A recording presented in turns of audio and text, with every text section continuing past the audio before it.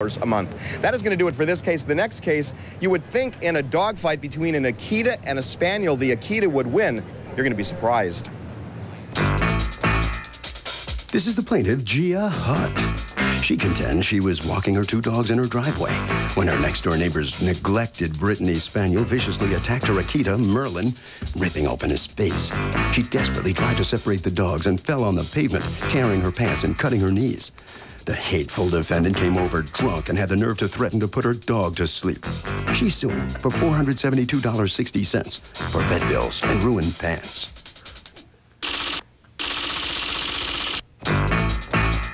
This is the defendant, Frank Sloboda. He says the plaintiff's big Akita has a history of biting people. The dangerous dog is never on a leash, and just a few weeks ago had one of his kids pinned up against his truck. In any event, on the day in question, the plaintiff's vicious dog attacked his Brittany Spaniel, Lucky. All Lucky did was defend himself. He's accused of irresponsible pet ownership. All parties, please raise your right hand. He came to my house to threaten us to kill my dog, drunk as a skunk. No. Totally drunk, which is his usual mode of being, even at 10 o'clock in the morning. I knew that was going to happen. But it's true. The People's Court, final case on the docket. Merlin the Akita should have done a disappearing act on the day in question, but instead he was viciously bitten by a Brittany Spaniel named Lucky. Did Merlin provoke this attack? We decide in the case of Merlin's unlucky day. Miss Hutt, is that you? Give me the details of your case. I brought my dogs out for a walk, and on our way back into the house, their dog Lucky came from in between the two houses and attacked my Akita. Is the defendant your neighbor? Yes, sir. Go ahead. I tried to break the fight, but my dog is 13 years old, and he's in very bad shape. He's almost blind. He's got arthritis, can hardly walk. What damages did your dog suffer as a result of what you say was the attack? He was bit on his face. He was what? Bit under his eye, on his... I have pictures. Yes, let me see. On his black side of the face, his black and white. It's hard to tell because it's a black side, but you can see the stitches sticking out. Go ahead.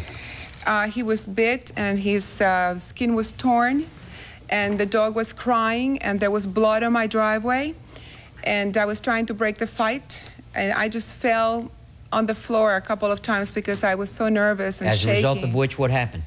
As a result of which, my Akita took off. I lost the grip on the leash. As a result of your activities in breaking up the conflict, did anything happen to any portion of your clothing? Because yes, that's sir. part of your case. I fell on my knees on my driveway because they buckled, and I just really couldn't. I was shaken. As a result of which, what happened? I fell on my knees, and I had a bruise. The fluid came out of my left knee.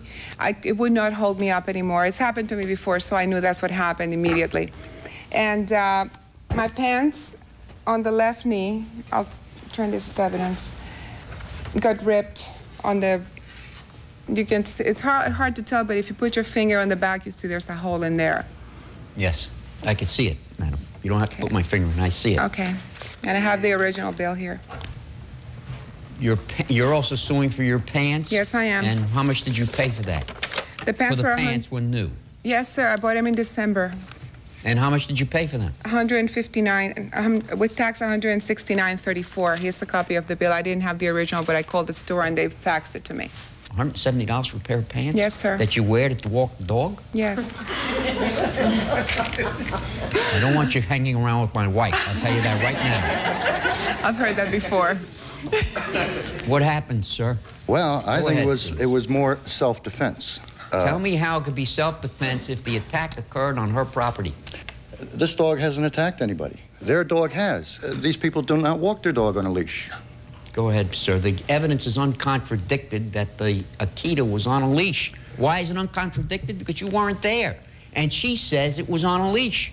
Go ahead, please. But she says it was on a leash. So? I can go out any time when they walk their dog and it's not on a leash. Go ahead, sir. I can walk out with a camera and take pictures of it, which I have. Did you? Yes, I did. Let me see it. I have the plaintiff here with the dog. No leash, no rope, no nothing.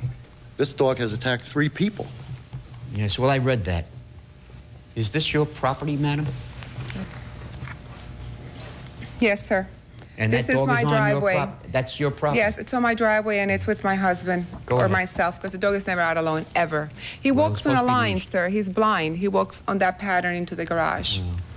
Madam, I noticed from the documents that have been submitted and the testimony of Mr. Sloboda that your dog has indeed bitten some people. It's true. Unfortunately, it has happened. I've got a 6-year-old. I mean, this dog doesn't know body parts. He could take this kid out tomorrow. He gives you no warning. This is How the bad long part. have you lived there? All my life. In these premises that we're talking about? Yes. All your life? Yes. And your child is how old? 6. 6 years old. That's was one. born in the place that you live in? Yes. How long are you living there? 10 years, sir. And he has lived there a year. Wait a minute. Maybe 2 Your years. dog has never bothered or attacked your child? Nothing. All right. So what are you worried about? But he has attacked 3 people. Here's a picture of a kid. Let me see. But your dog has attacked 3 people, so it should always be on a leash. Yes, you know sir. that? It is. Sir. And that's the dog. That's your dog, Lucky? That's it. That's him. Well, he's certainly a good-looking animal, but he shouldn't be let free to roam at will. Dogs, as cute as they look, when they come in contact with other dogs, change their character. He's had come in contact with other dogs when he has gotten loose occasionally. He has never bit him. I think it's the other way around, You're Your very Honor. lucky, sir. Don't tell me it's the other way around. The evidence in the case is that her Akita is leashed on her property. Your dog comes from your property onto her property and attacks her dog. That's the evidence. You're telling me here that this woman, walks her dog on a leash, and yet I go out randomly at any time and take photographs with the dog being walked without a leash. I don't want to hear that. It's Sir, not true. That may be so. There are other agencies that are available to you to cure that problem. I am not dealing with that problem. I understand. I am dealing with a specific incident that occurred on a specific date at a specific time on her property, dealing with her dog and your dog. What happened? Who's responsible? What were the damages? That's the issue. But I am going to say something here. He came to my house after I told my husband I didn't want to sue them, and I told him I didn't want to sue them. I told him I wanted to work this out separately because things do happen to everyone. Is that so? Did she speak to you about that? I tried to talk to both her and her husband. Can I? And? They use language that I don't understand unless you're a sailor. Oh. Sir, he came to my house to threaten us to kill my dog, Were you ever in the Navy? drunk as a skunk. Totally drunk, which is his usual mode of being, even at 10 o'clock in the morning. I knew that was going to happen. But Now we're it's going to true. deteriorate and start It's calling true. each other names. But it's true. And it has nothing to do with the case, Well, madam. Fine, but don't come and threaten me because I am going to follow through. So my dog has been met by health officials on every incident that has happened. The bites have occurred in my home with the exception of the last one who was on my driveway. In my garage with my dog leashed inside the garage, and the first time inside my home. My dog was provoked. Madam, I don't want to hear that. I'm not dealing with those issues. But All I'm not I letting know the dog is out that loose, sir, because I know he can't bite. Not anymore, but he did many years ago. 2 years ago. 2 years ago, he had the capability, and he no longer has it. He's dying. That may be so. I am sorry that may he be bit. so. I would still, if I were you, with a 100-pound dog and a 40-pound child next door, ensure. A child who wrote a threatening letter to kill us. Madam, Okay. Well, you're not listening. An You don't angel. want to listen, don't listen. What do I care? okay, no, I'm sorry. Merlin barely has a new leash on life. Is the defendant responsible for the attack? Judge Sheindlin rules. Next. Both of these men commute to work each morning. Connect to the People's Court at peoplescourt.com. Closed captioning and other consideration for the People's Court, provided by... No kid can resist a taste. Who's responsible for this dog attack? What do you think? I believe the defendant is responsible because it's completely irrelevant, the plaintiff's dog's track record. His history of violence. Okay, coming down here, you say? I think the defendant's at fault because his dog was on her property. Ladies and gentlemen, the next Sandra Day O'Connor, give her a hand. Okay, there's also the issue of the leash law. The judge is on the bench, and here's his ruling. Your excuse, if somebody gets hurt in the future, is going to fall on deaf ears. Nobody's going to listen to you. I So know, just sir. listen. I take responsibility for what's Okay. happened, and I've paid the price as well. Mr. Sloboda, she's indicated that the veterinary bills were $312.60, and the pants, I'm not, forget about it. Give her $50 for those slacks. It doesn't make sense to me to walking a dog in such expensive pants. Sir, I had gone to dinner earlier that night, and I was still dressed in the same clothes, okay? $50, madam. That's what you're getting for a total of just $362.60. That's judgment in favor of the plaintiff. Thank you very much.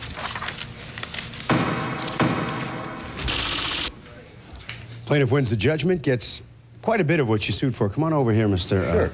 Sloboda. You two obviously don't like one another. What is at the core of this problem between the two of you, the personal part? Well, I'm trying to stop something here that's going to happen to another human being that could possibly be dismembered or facially tore up from this dog because of irresponsibility. I guess I should videotape it next time. So we'll let that go on that point. All right. The document's waiting for you right down the hallway, yeah? Ms. Hutt, come on out here. You have a history of unrest with this man. Yes, we do. There's such thing as good neighbors, but I don't think that's the case here. Well, what do you have against each other? He has a problem with us. His mother tried to break into my house once. His kid writes us threatening letters. I have no clue what their problem with us is. I have a feeling they're bigots because I'm Latina and my husband's Jewish. And that's my feeling. All right, well, good luck with getting along with him. Hope there's peace in the valley, Harvey. You know what? If this were not a leash law case, it could have hurt the plaintiff that her dog did have a propensity for violence. Now, we love hearing from you. If you have a legal dispute, maybe we can try it on the People's Court. You can contact us at peoplescourt.com or call us at 888-505-6950.